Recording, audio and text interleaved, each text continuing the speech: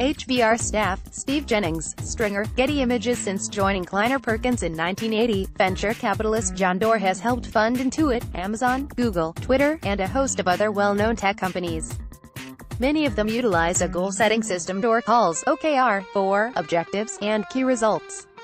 His new book, Measure What Matters, contains his explanation for how and why the system works, as well as case studies by leaders who've adopted it, including Bill Gates, Larry Page, and Bono. Doerr stopped by HBR to talk about his passion for setting and reaching goals. Edited excerpts of that conversation follow. HBR: Why did you write this book? Doerr: I came to Silicon Valley in the mid-1970s and got a job at Intel. It was a very vibrant time in the company's life. They had just invented the microchip, which became the basis of the personal computer. I got to be a student of Andy Grove, one of the greatest managers of his, or any other, era, and had created this system for goal setting that was deceptively simple, but also the polar opposite of the conventional management by objectives (MBO) systems, which tend to be top-down, hierarchical, annual, and linked to compensation. When I left Intel in 1980 to help others start companies and start one of my own, I took the slide deck that he had used to teach the objectives and results system, 30 or so slides. Over the course of a few decades, I've given this presentation to 100 or so organizations, some of which adopted it, some of which did not. It had a big impact on some that did, and I wanted to share what I've learned in the process. How does it work? The objective is what I want to have accomplished. The key results are how I'm going to get it done. The objectives are typically longer-lived. They're bold and aspirational. The key results are aggressive but always measurable, time-bound, and limited in number. One of the powerful things about this system is that at any level of an organization, you're only going to have 2 or 3, or maybe 4 or 5, objectives, and 3 or so key results. So it requires a kind of rigor and discipline about saying, these are the most important things that are going on in an organization. It's not the sum total of tasks. It's not the work order for the enterprise. It's whatever we as a team agree deserves special attention, and it really matters. At Intel, Andy Grove had us post our personal OKRs outside our carols, so everyone could see them. Organizations such as Google, Intuit, and the Gates Foundation bought into it. Why do other organizations decline to do so? For a lot of organizations, the cultural risk and vulnerability that come with transparency, and that kind of accountability, is too big of a change. And even if an organization does want to adopt it, I strongly recommend they not go overnight to get 50,000 people to do it. Most companies start with a pilot. And if the leader's not committed, don't bother. Don't even try. Stay with whatever you have.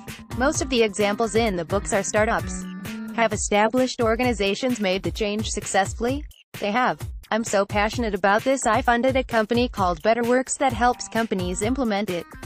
They just got JP Morgan to commit to deploy it throughout their company.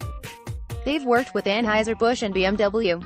Very often the CEOs of those organizations want to achieve a culture change, and they know that having a tool that reinforces that through the behaviors of all the knowledge workers is really quite key. Somebody recently told me that at Whole Foods, he noticed millennial workers checking their OKRs on their mobile phones. That makes sense, because millennials tend to want to know how their own work figures into the big picture, and they want nearly constant feedback, but without being micromanaged. So this kind of a distributed system, where employees can set their own key results and own them and share them, is perfect. These goals are decoupled from compensation and promotion decisions. Why? That makes some people very uncomfortable.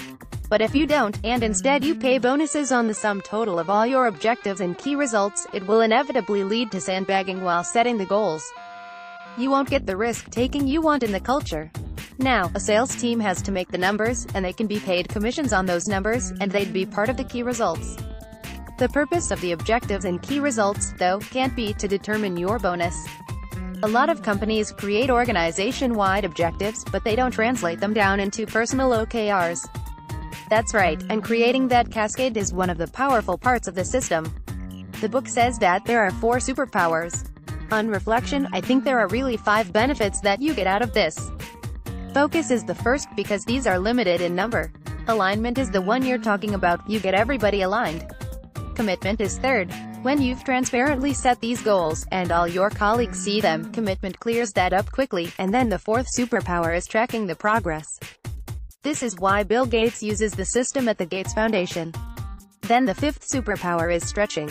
Larry Page of Google is the high priest of 10xing everything, stretching further. He'll say, "I'd rather have the objective be to go to Mars, and if we fall short, we'll get to the moon."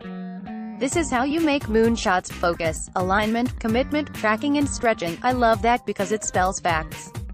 Now can remember it. When you consider funding a startup, do you factor in whether they are using the OKR system? As a board member or an investor, I strongly urge but don't require people to use it.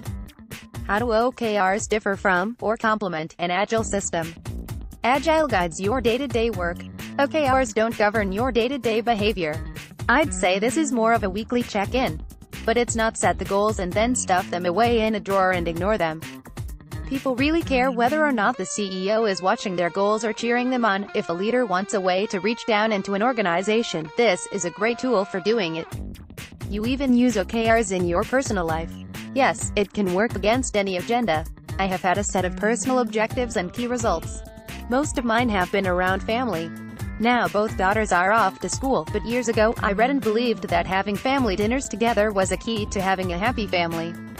So my key result was to get home for dinner by 6 p.m. at least 20 nights a month, and be present with our phones in another room. And that's pretty hard to do. I was living in the 70% threshold is a good result. That would mean 14 or 15 nights a month. That's an example of how OKRs can span any range of human activity. They're transparent vessels that describe the what and the how. The values we pour into those vessels are the answers for the question,